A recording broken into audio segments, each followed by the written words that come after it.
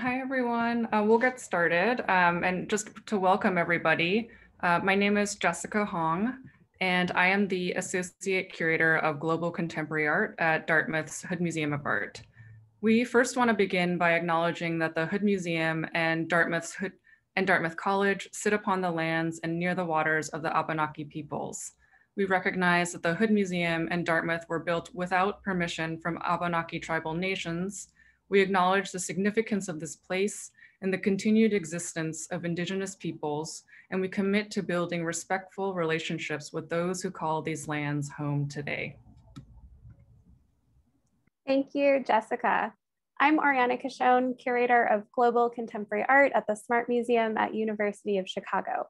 I would like to acknowledge that we at the Smart Museum at the University of Chicago are gathered together today on the traditional homelands of the Ho-Chunk, Missouri, Iowa, Oto, Maiamia, Potawatomi, Anoka, Kickapoo, Menominee, Ojibwe, Meskwaki, Sauk, and Odawa. I would also like to acknowledge and give thanks that Chicago has the third largest Native urban population in the United States. I'm excited that we have been able to come together across two university art museums, the Smart Museum at the University of Chicago and the Hood Museum at Dartmouth, to host this event today. Before we get started, I'd like to thank the entire teams at the Smart and at the Hood Museums, especially Simone Levine, Sharon Reed, Aaron Wilder, and Isadora Italia for all of their labor behind the scenes to put on this program. I'd also like to thank the University of Chicago's Feitler Center for Academic Inquiry and the Center for East Asian Studies for their generous support. Since the start of the COVID-19 pandemic, the art world has changed in varying ways. Exhibitions have been postponed, art fairs canceled, and much of the international travel and shipping that helped to produce and animate contemporary art events has ground to a halt.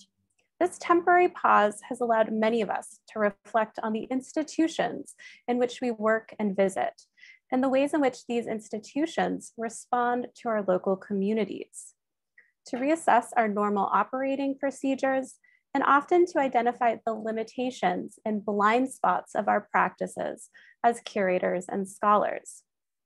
In the US, the Black Lives Matter movement has demanded changes to address equity and access in American art museums, cultural institutions, and art galleries. These shifts have profoundly impacted how we think of the so-called global art world and the global turn in art history and contemporary curatorial practice.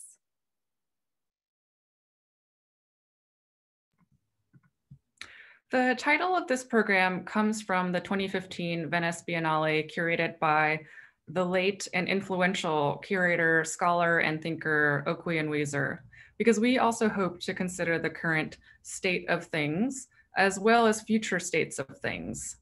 Incredibly, it's been a year since the first COVID-19 cases were publicly identified in the US, which upended our lives as we knew it for an unforeseeable future. So we wanted this panel to be a space of reflection to consider the impacts of the pandemic on global practices and perhaps even the possibilities that may have arisen. We're delighted to welcome artists Nyen, Serge, Alain, Nitegeka, and Project Anywhere's Sean Lowry and Simone Douglas to take part in this conversation, which we hope is one of many. We've included their brief bios, or we will be including their brief bios in the chat, but we encourage you to look into their work in further depth after this program. We invited these particular speakers because their practices were already actively contending with many of the questions, issues, and concerns this panel intends to consider. And they're so dedicated that a few of our speakers are participating at either very late or very early hours in their time zones. So our deepest thanks to all of our panelists. To start off the program, we'll be asking Sue, Serge, Sean, and Simone to briefly introduce their work. Once these presentations are finished, we will convene together for a broader discussion and then open up for questions from the audience. We ask that you use Zoom's Q&A function at the bottom of your screen to send us your questions throughout the program. Without further ado, I would like to welcome Sue to the stage.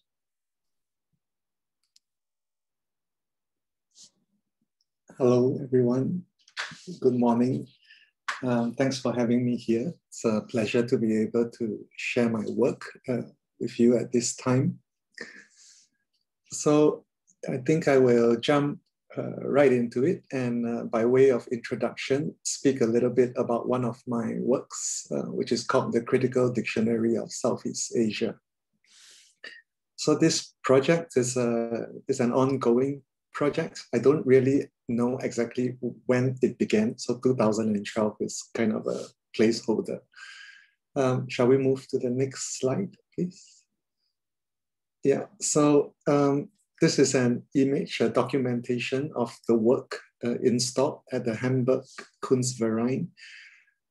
What we are seeing here is a single channel video, and the contents of the video are actually algorithmically composed. So there is a set of algorithms which is putting together this video in real time, as well as choosing between different versions of voiceovers to accompany the images. But I want to point your attention to the back of the screen, where there are these strips of LEDs. Can we move to the next slide, please? So what we are seeing here is the LEDs, LED lights slowly flashing. And can we move to the next slide? And that's all of the LED lights turned up. So these LED lights basically, they wipe the image off. These LED lights comes from the back of the screen, while the images are projected from the front. And these LED lights are triggered by the same algorithms which are editing the film live. So I would like to speak a little bit more about the contents of this work. But first, I will also speak about how this work has been distributed. So other than being shown in galleries and museums, as we are seeing here in the image, this work also has an online presence. Next slide. So this is the website address of the work. So I thought of speaking about this work because it has an online component. And last year, this work sort of continues to be alive. So it has given me some comfort to know that this work was there and available last year, while many shows have been postponed or canceled. So on this, next slide, please. So this is a screenshot of the website. So on the website, what we are seeing is this video, which is algorithmically composed. All of the images for this work comes from various online sources, such as YouTube, Vimeo, and some torrent websites. And what we have is an algorithm which is composing, re-editing these films in real time, and selecting between different versions of the voiceover to accompany it.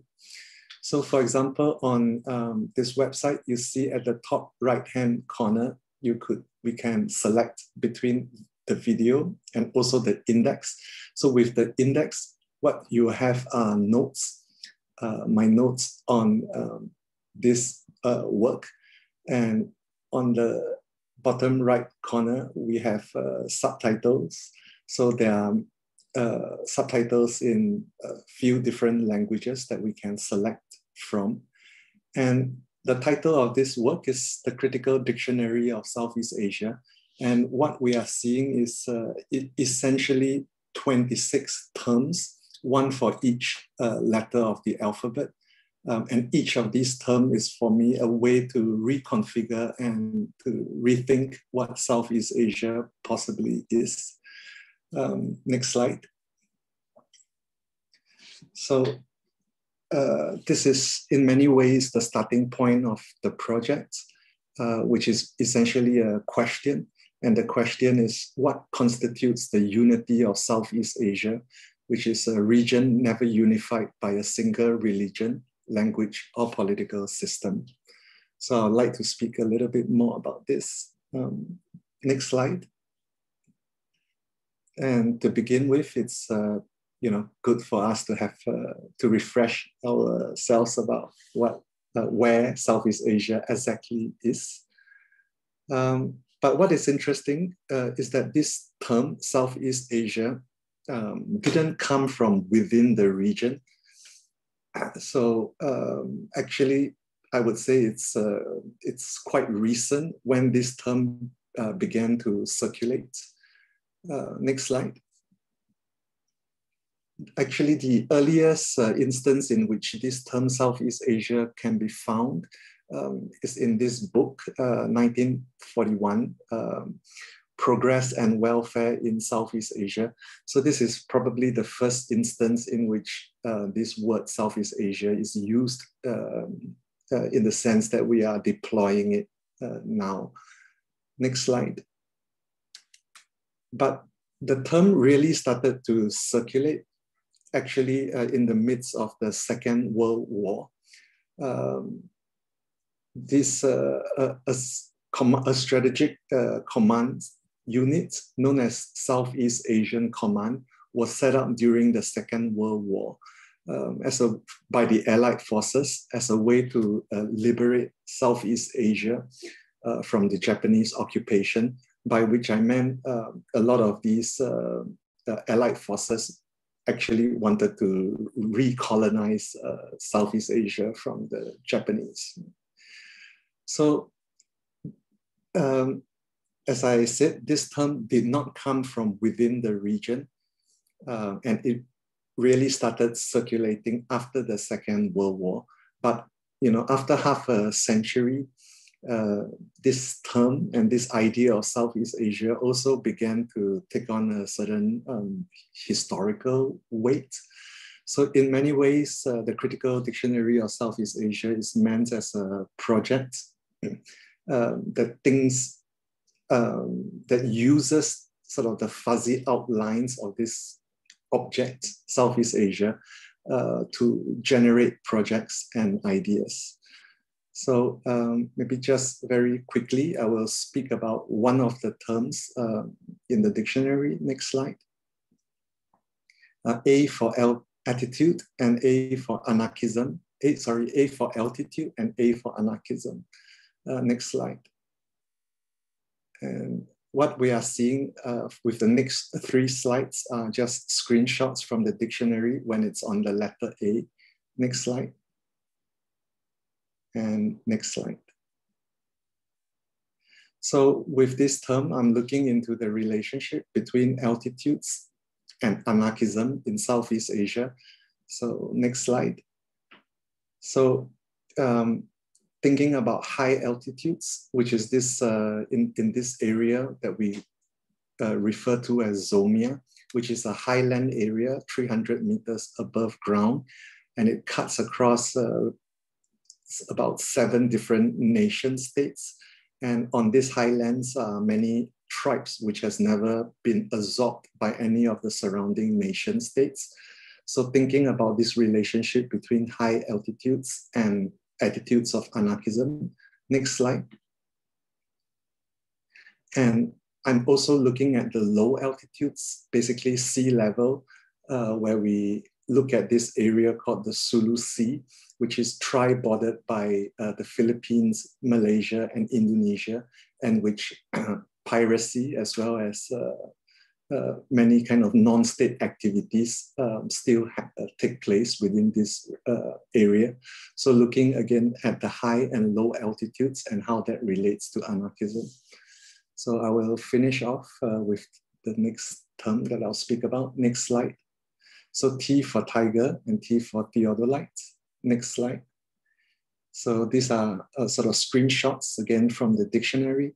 So this term sort of looks into the tiger, and tigers have basically distributed or dispersed across Southeast Asia more than 1 million years ago, when Southeast Asia was a single landmass known as the Sunda Shelf. So after that, sea levels rose and broke the Sunda into sort of the existing configuration of Southeast Asia. And so tigers basically were in Southeast Asia long before Homo sapiens arrived. So next slide.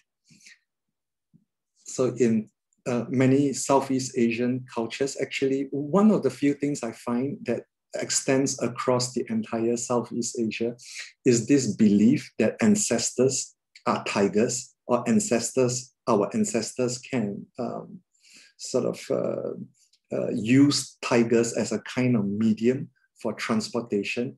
And there's also the belief that shamans have the ability to transform into tigers or wear tigers. So in this term, we try to relook Southeast Asia by tracking the tiger across this region. And next slide. So yeah, again, this is the website address. So please, yeah, check it out if you have the time and interest. I think with that, I will stop the introduction. Thank you very much. Thank you so much, Sue, for that. And now we'd love to welcome Serge to the proverbial stage.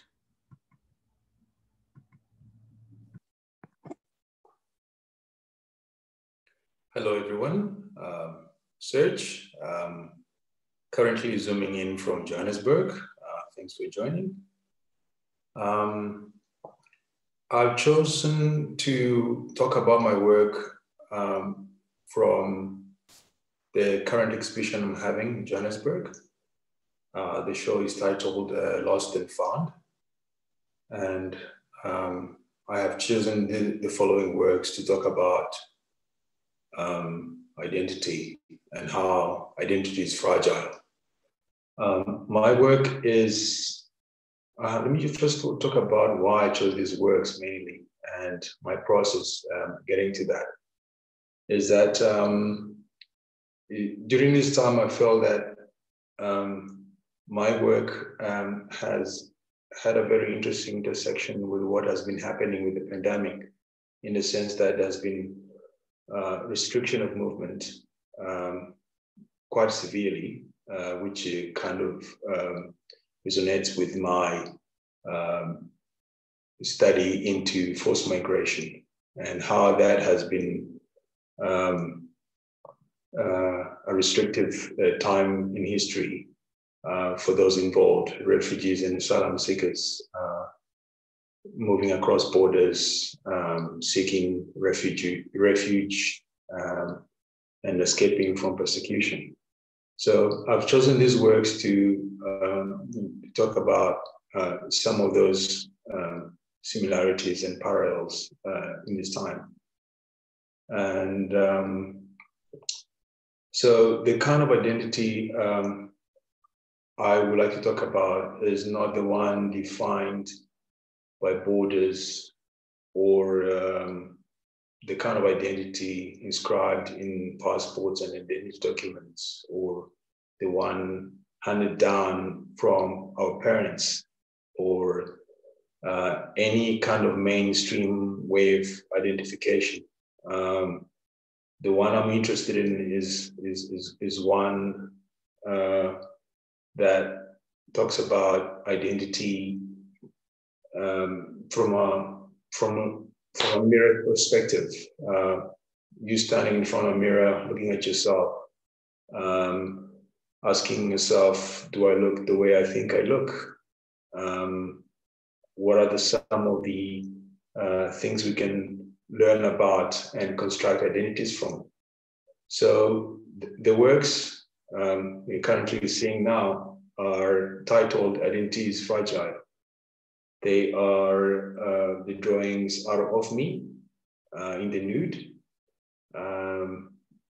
charcoal on wood, and I'm holding objects that I've made out of cardboard and canvas.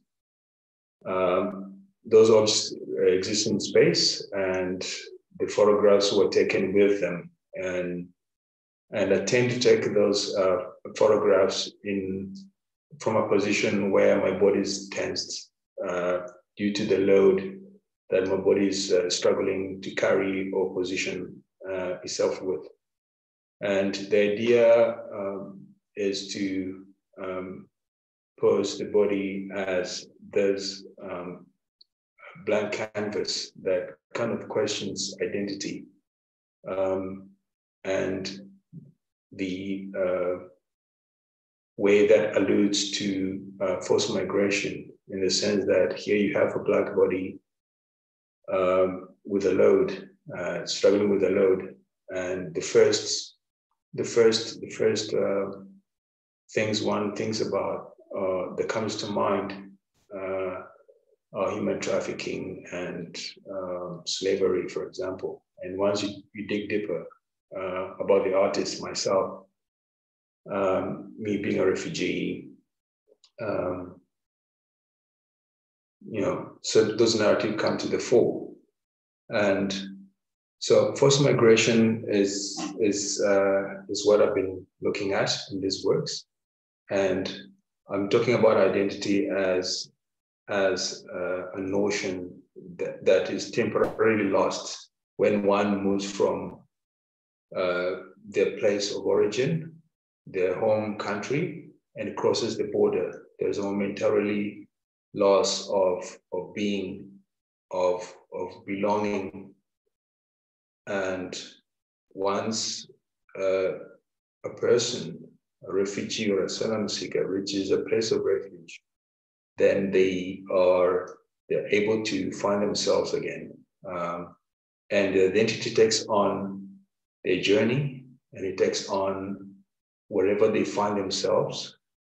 It takes on new climate, it takes on new clothes, it takes on other small things that are found in a new place. And therefore, I talk about identity as a notion, as a concept that's not rigid, that's fluid, that's influenced by circumstance, that can change from forces acting upon it. For example, now in this time of the COVID pandemic, many lives have been turned upside down, and for example, losing your job or being restricted not to move, infringement on personal liberties, for example, in the name of being safe, all of that stuff, and how that kind of influences one way of thinking about themselves. It's basically a time of looking in the mirror. For example, on this screen, I'm looking at myself talking, and I'm looking at myself, and there's an imagined audience that is looking back at me. So there is also that way of thinking about, the mirror and being on the other side, looking at yourself and not understanding how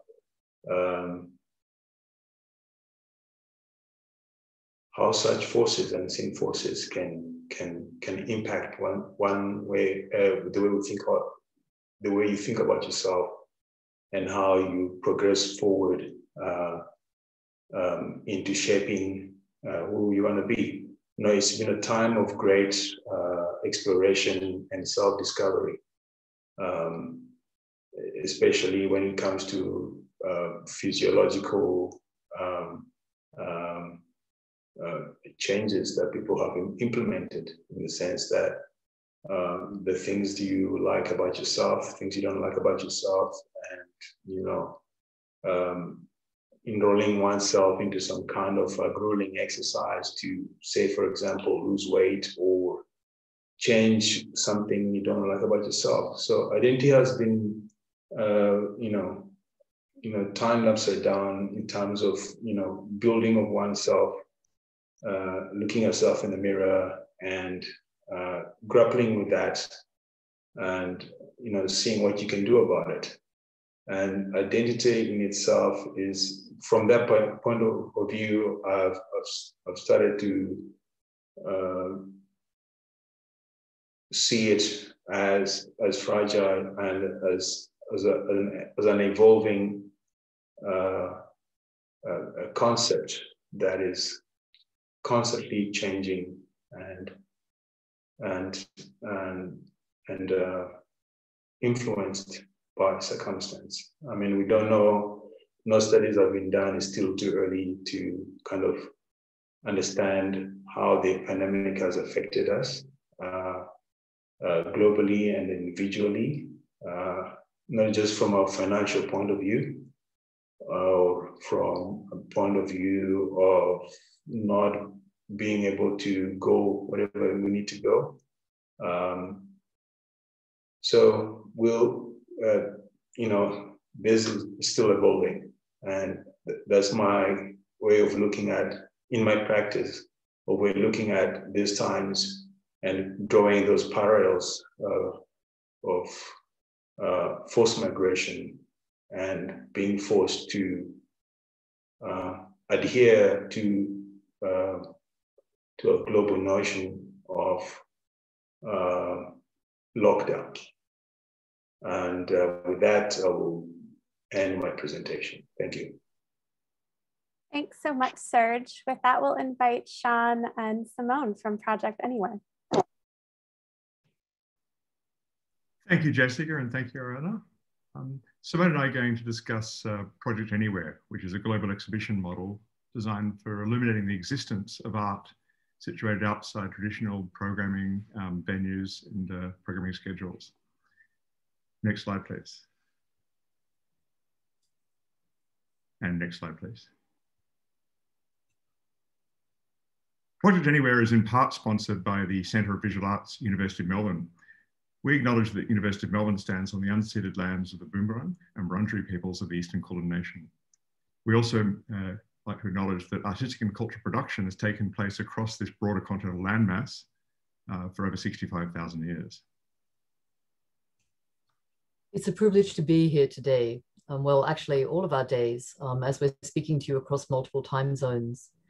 I join you today from the unceded lands of the Gadigal peoples of the Aurora Nation. I acknowledge past, present, and future leaders and the ongoing importance of First Nations knowledges. The conferences and publications for Project Anywhere were first developed at New York City at Parsons School of Design, the New School. The New School stands on the unceded lands and the waters of the Lenape peoples. I acknowledge the Lenape community, their elders, both past and present, as well as future generations. The New School also acknowledges that it was founded upon the exclusions and erasures of many Indigenous peoples, including those on which our institution is located.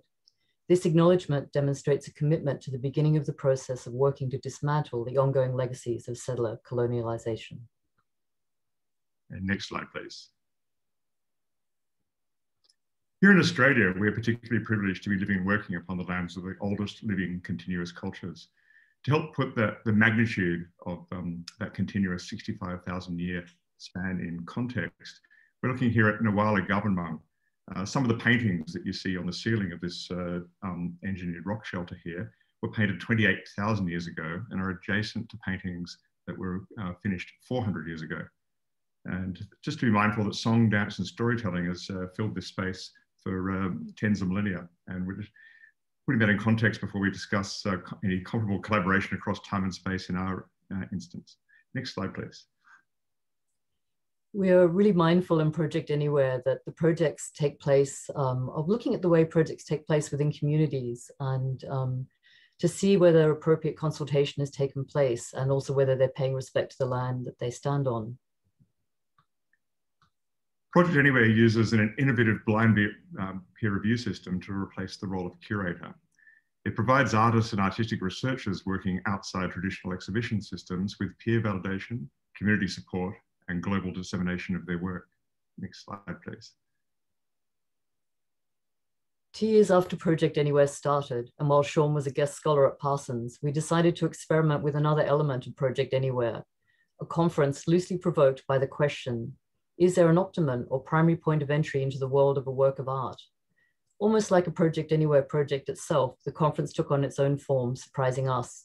As it unfolded live to air, it felt less like a conference, but more like another way of experiencing work in time and space. Next slide, please. Extending upon our core exhibition program, all hosted projects are invited to participate in our biennial international conferences. From 2022, however, given the unsustainability of air travel in the wake of COVID and a number of other issues, we're rethinking the way in which we will deliver our conferences in the future, possibly online. You're seeing a slide here of one of our first presenters in our first conference, Liminal Dome. And these were three young artists who were one of the most mesmerizing presentations. And they read out kind of live to air witness accounts from the various people who'd experienced the apparent failure of their project.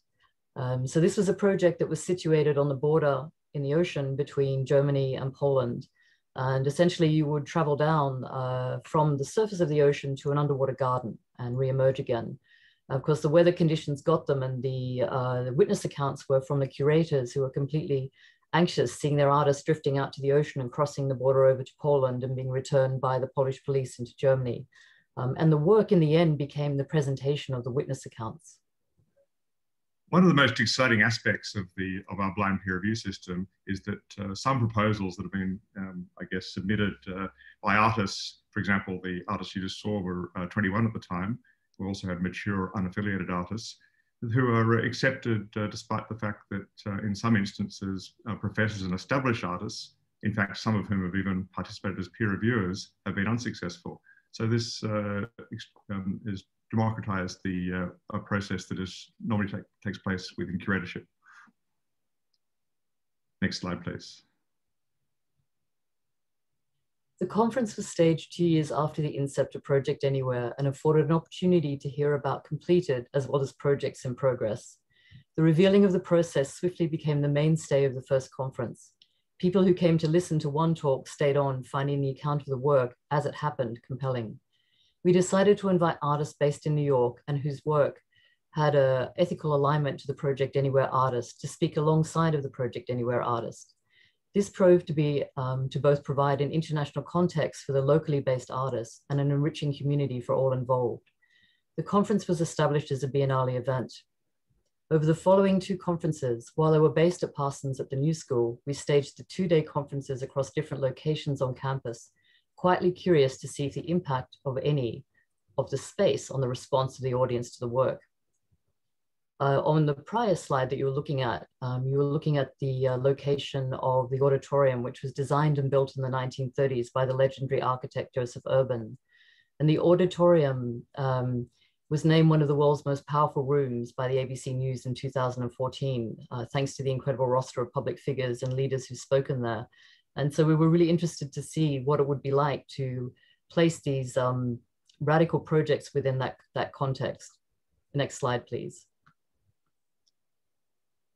Artistic projects can be represented in many ways in their typically uneven journey from conception through production to realization and ultimately dissemination.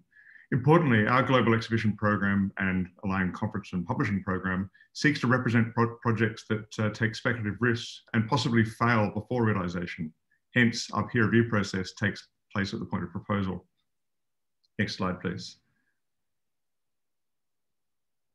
One of the highlights of the conference is the student panel that anchors the concluding day.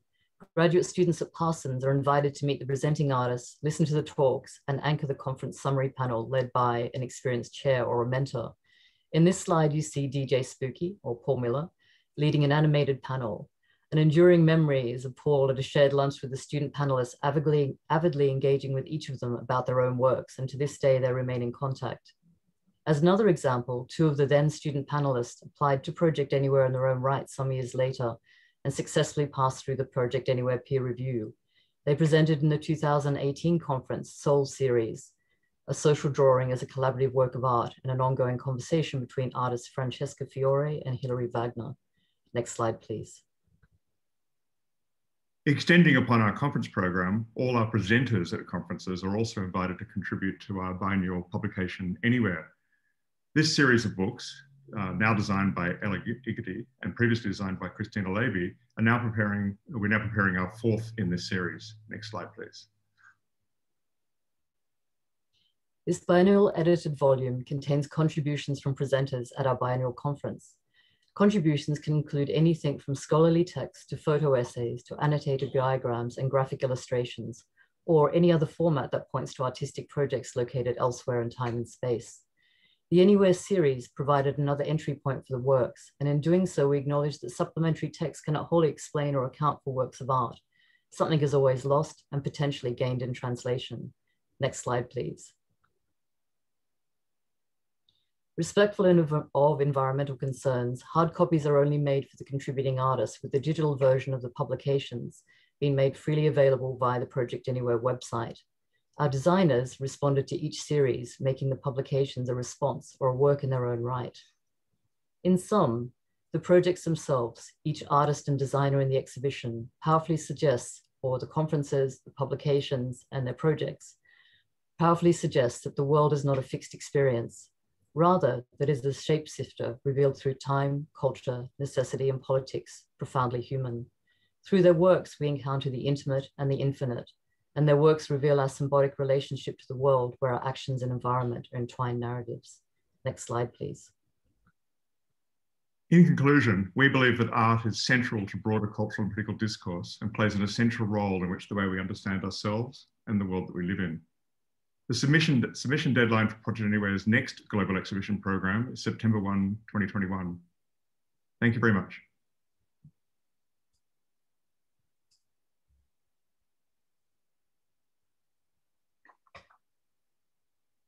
Thank you so much for that. And I'm going to ask the rest of our panelists to turn on their mics and videos again. And so we're just going to, and again, thank you so much to all of our panelists. And we will have some time at the end of this conversation for a public Q&A. So as you're thinking of it, or if questions pop up, please do drop them into the Q&A chat function, which we will get to toward the end of the conversation. But I do want to start, since each of you are zooming in from different locales, just to situate us, we'd like to start with a question about each of your distinct contexts. Though we're all experiencing the pandemic, our experiences differ depending on where we're based. So how has the pandemic affected your local cultural communities? How have they adapted? And what kind of potential futures do you imagine or even are starting to see manifest in your cultural context? Sue, could you kindly start us off? Yeah, sure. Yeah, I think in Singapore, I would say that we felt the pandemic most substantially at the level of infrastructure. For example, Singapore is a very small island with a population of 6 million. And, what is constantly on our minds last year was supply chains. Basically, most of our foodstuff is imported from the outside. So, so at the beginning of the pandemic, there were real concerns about sustenance. But as it went along, the way that the pandemic unfolded in Singapore was that I think we could begin to feel a certain division within our society. So, for example, at a particular moment in time, the government started to release 2 separate sets of numbers for daily infection rates. One of these sets of numbers is for citizens, and the other sets of numbers were for the migrant workers in Singapore. So the way in which we were counting the infections was literally split into 2. So the infections were relatively controlled amongst the citizens, but the migrant workers had a really tough time because these migrant workers were living in dormitories, which were very packed, right? And so Singapore has a migrant worker population of about 300,000 people, with and we have only a population of like 6 million. So this migrant workforce is integral to our economy. We could even say that our economic system is built on a certain kind of addiction to these kind of low-cost labor. So they've all been packed into dormitories. And that's why the infection was difficult to control in these dormitories. And these workers continued almost for the entire year to live in very harsh conditions, sort of almost like a permanent lockdown. So we could see Singapore kind of like divided within itself, almost as this like internal camp that was set up in Singapore. So I would say that for us, experiencing the pandemic was to see all of these inequalities, these infrastructural problems kind of coming up to the surface. I think infrastructure is almost something that one doesn't think about when things seem to be functioning smoothly. But I think last year, this rupture with the pandemic made us sort of feel these infrastructures and its inequalities in a very visceral and direct way. So for me, kind of looking at the situation from sort of a cultural point of view, I think it started me thinking about how to address these infrastructures, not only in speaking about these infrastructures, but how do we let these infrastructures speak? So, that was for me one of my sort of like artistic questions for last year. I think I'll stop. Yeah, no, thank you for that. Absolutely. And although we're in distinct contexts, there's certainly conversations around kind of institutional, not even breakdowns, because they are essentially structured in this way, but the kind of the lack of these infrastructural systems. And Serge, I'd love for you to also kind of answer this question about, your local cultural context. And then Sean and Simone, we'd love to hear from you afterward. Thanks, Jessica. I'm zooming from Johannesburg, and our lockdown at the beginning was quite harsh. And, we couldn't the only thing you had to go out for was just the essentials. But I don't think the dust has settled on this one yet to be able to see clearly how the various participants in the Johannesburg cultural community have dealt with and addressed and adapted to in the wake of COVID. I dream of a world where there is more funding for the arts to stimulate and support cultural productions. Joburg as a major cultural hub compared to other cities in Europe, say Paris and New York, there's a huge disparity in terms of funding. It's obvious, third world, first world type of thing. But I would like for there to be more art institutions like museums and theaters and galleries to show these productions. Joburg as a city, I dream that where everyone can have access to institutions and more people are knowledgeable enough to enjoy and celebrate the arts.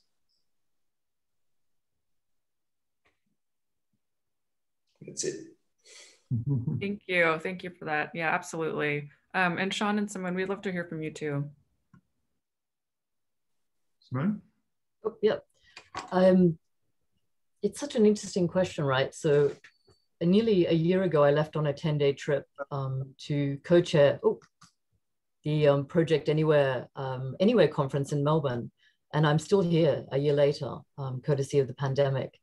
And so in this case of kind of state of continual kind of transience, I guess, but you kind of asked the question of the potential futures and how do we imagine those? And one of the really beautiful things that happened with the Anywhere conference was we had to swiftly calibrate from an in-person conference on campus in Melbourne to a conference which was handled digitally. And we really wondered, like, would we lose the kind of authenticity of the Project Anywhere speakers and that wonderful community that you get from being in the same room with each other? But what we found, and I'm sure Sean can attest to this as well, was this amazing global community that came into play. And of being able to put the Melbourne conference is really based on local artists, and being able to put those local artists out into the international context. And we had some 1,000 people chime into it over 4 days. And so from an audience which would have been about 120 in a small auditorium in Melbourne, went to a much larger field. And so that was one of the really positive things that we found through this period. Sean? Yes, absolutely. I mean, it's difficult to, I mean, we've been conspicuously fortunate here in Australia, really, yet obviously here in Melbourne, the second lockdown, which lasted 112 days, has ravaged the arts community and really revealed, as it has around the world, the precarity of so many workers in so many industries, but certainly within the arts industry. We've seen extraordinary, as we've seen around the world, innovation in terms of the ways in which we've tried to reimagine these spaces. And I guess for some of us to have to shift online or to do these kinds of projects in other kinds of ways without there being I guess, a neoliberal imperative to do so was an interesting challenge. I'm going to shift actually and ask a question from one of our audience members. This is a question from Madeline Duffy, who writes, how can artists and curators engage with art on a global scale while not boxing in artists based on where they are from, without encountering the opposite problem of erasing the impact of an artist's culture on their work? Where do we strike the balance between respectful cross-cultural dialogue and an understanding that the art world, or the world in general, is increasingly intercultural and blended? I think that this is really the persistent question that we're dealing with between the global and the local, and how we ethically address both sites. I'm not sure who would like to attempt that question first. I know there's a lot to say here. I wonder, would you mind, that's such an incredibly thoughtful, profound question. Could that be copied into the chat line so we can, because Yep. there's so many parts to it.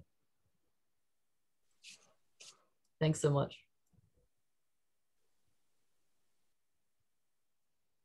We've certainly seen, even within this panel today, despite the fact we're all, in a discussion that is global right now, we have all situated our discussion in a local community. And yeah, obviously this is something that's playing out in real time very, very quickly at the moment. And this is a real moment of reckoning across a whole range of issues. Yeah, I think it's a curious and ongoing balancing act. And I think we're getting it wrong and we're getting it right here and there, but it's an evolving beast. What do others think?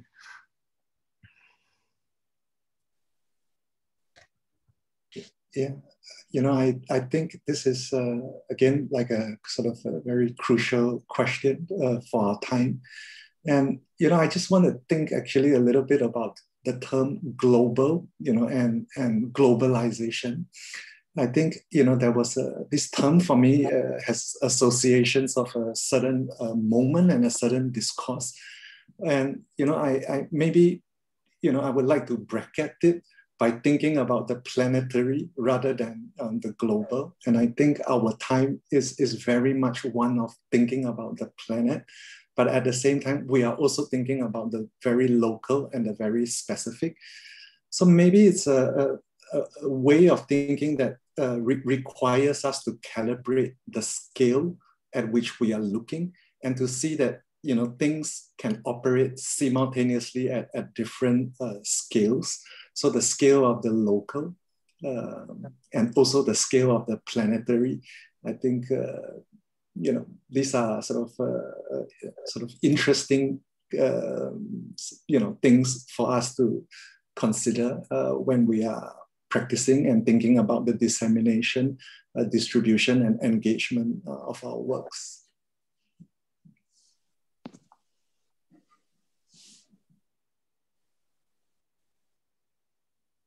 Serge, you don't have to follow up, or if you want a second to think on it, I mean, that's totally fine. But we actually did have, in an earlier kind of conversation that we had as a group, we actually talked about this kind of related to this question from Madeline Duffy, and thank you so much for that. But Simone, you brought up the importance of building a responsible, even ethical relationship to the context in which you work. The kind of urgency to situate or cite our work, which I think Madeline is kind of getting at a little bit. But how do we, it's almost kind of not antithetical to this question, but there is this kind of necessity of thinking about an ethical relationship to the histories and narratives of the lands in which we sit, work, or occupy. And on the other hand, the pandemic has shifted the ways that we move through the world as patterns of circulations have changed. So, what are the ways to kind of think about geographic specificity? And again, it kind of gets to this relationship between the global and the local, but kind of in a different vantage point. So Simone, because, again, you brought this up in an earlier conversation, I'd love for you to speak on that. And then I'd also love for Sean and of course our incredible artists here to speak to that too. I think Madeline's just again, like really cut to the chase on that front. It's such a great question or sequence of questions, and it's complex and it kind of deserves a panel in its own right. I copied this really beautiful short piece of writing from Associate Professor Richard J. Franklin, who's at the University of Melbourne, and he's from the Gujmara peoples. And so he writes, when you have art, you have voice, and when you have voice, you have freedom. And when you have freedom, you have responsibility. Of course, freedom can be understood in many different kinds of ways, but it brings us to the question of responsibility and who and what are we responsible to?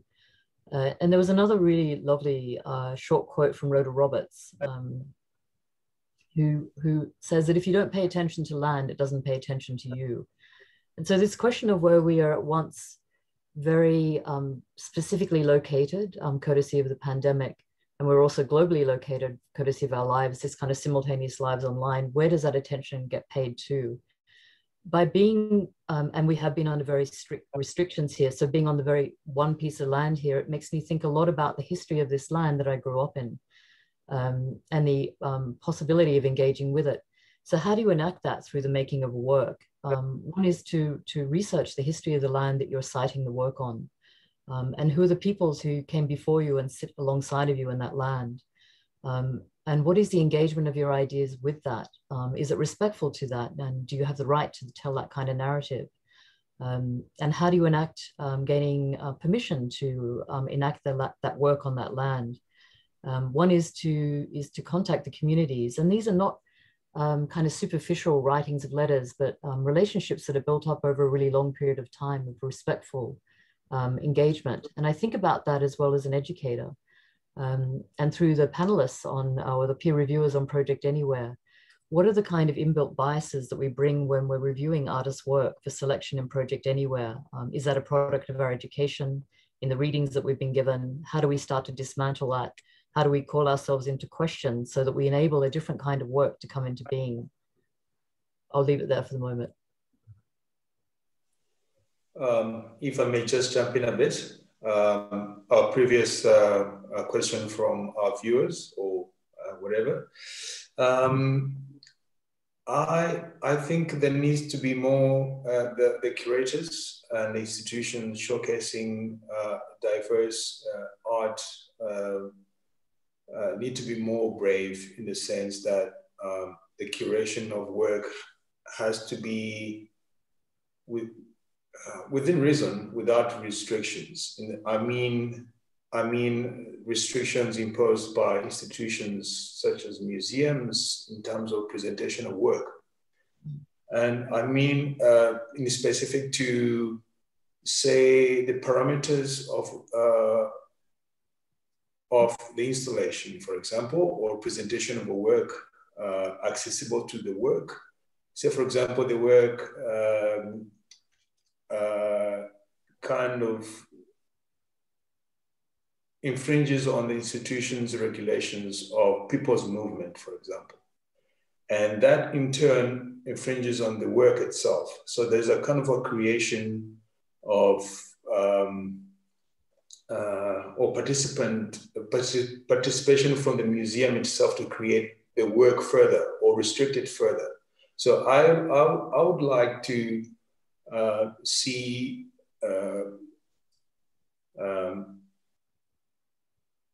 an instance whereby a work is given its due, in the sense that if an artist says, this is what I want to do, and this is how the work has existed in my studio or in my conception, can I go ahead and do it the way I want it without the restrictions imposed on the work presentation in the end, which in a way that destroys the work itself. I've faced this problem many times where I've had to edit down my work so that it can fit in a place. And I have lost a bit of the work itself and a bit of meaning. So that's it's quite it's subtle, but in the end, it takes away from the work. So I would like to see, I'd like to challenge, the curators out there and institutions out there to be more brave in terms of how they present an artist's work and working with an artist, to realize something that is just sits outside the limits of the institutional regulations. I'm going to follow up on that question, Serge, and thank you so much for that encouragement for us as curators to be a bit braver in our work, to allow the artist to realize their vision without restrictions. But I'm actually interested in that question around the translation of the work from the studio to the museum and then now into the virtual space. And I think that might bring us to our last question. But what happens for artists and art makers whose work cannot be translated online without losing something of its core potency? And I actually think that's something that we experienced in all of your work. Unfortunately, we've asked you all to do the impossible tonight. But I guess I'm just interested to know a bit more about what you would say to address the fears of makers who an intimate connection rather than global visibility is their desire.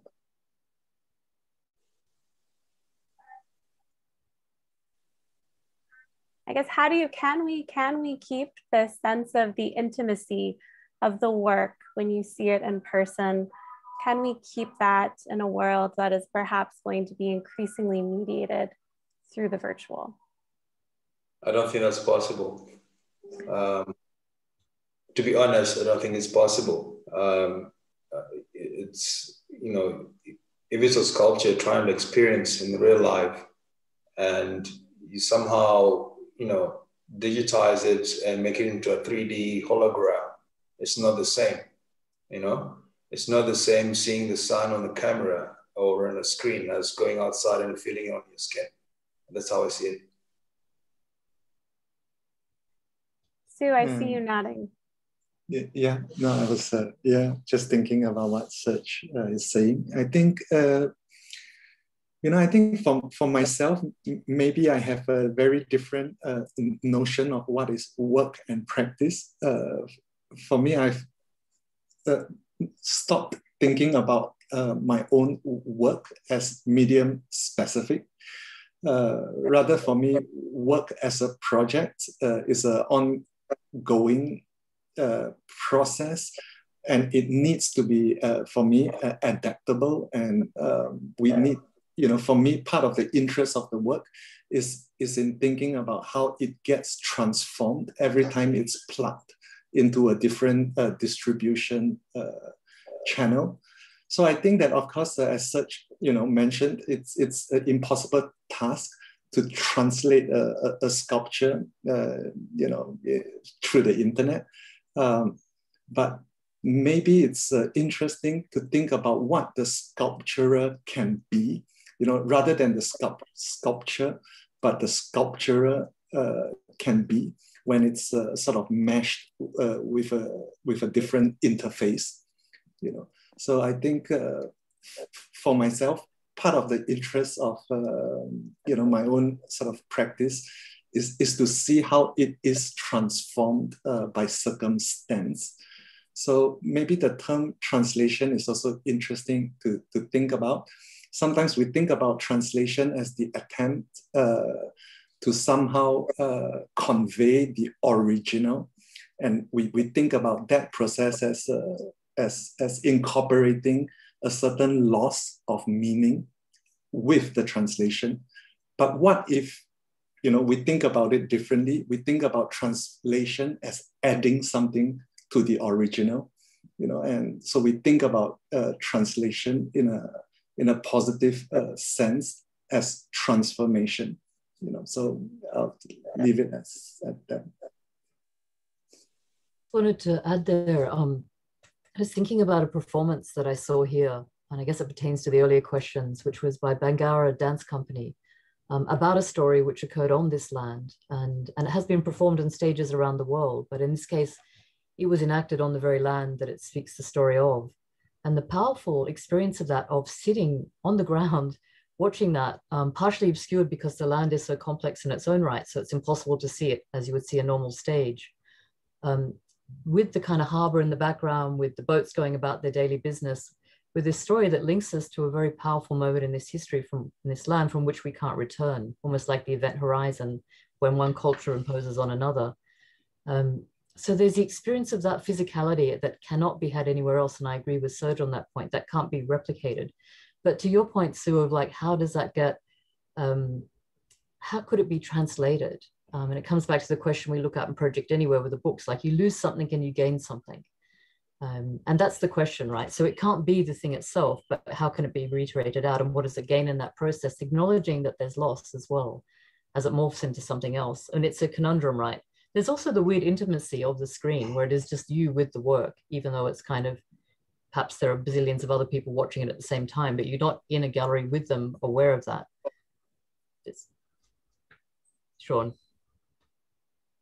Yeah, obviously we're about to wind up here, but we're talking about many different kinds of projects, and it's obviously very difficult to make a meaningful generalization here. But certainly there are many instances in which we realize that there is more than one portal, if you will, into the world of the work, more than one materialization. And if we're going to talk about the thing that is the work, we can't access without some kind of material form, but it can potentially exist in the spaces between the multiple iterations. So I think in some instances, we get more when we encounter work through different multiple portals. Well, because, I mean, we unfortunately had a very short hour to dive into really complicated, expansive themes here, but we're so grateful to all of our panelists, our incredible panelists. I think that you can probably hear the virtual round of applause from our audiences, but I think that that's also a wonderful place to kind of end this part of the conversation, which again, we hope is one of many.